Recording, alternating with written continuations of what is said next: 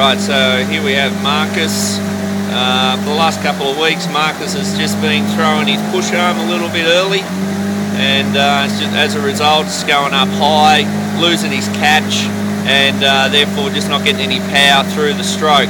So we've really just tried to slow that push arm down by stopping it at shoulder height at the end of the stroke, and then just doing it in 2 movements.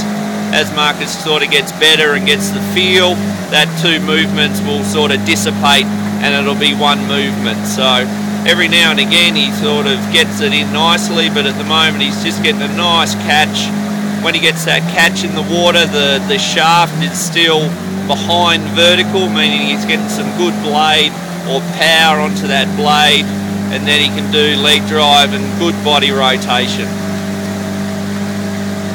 So this is sort of a common problem with a lot of beginner athletes, but once you get your timing and your rhythm right, then you can get power through the water. Most people just want to go fast early.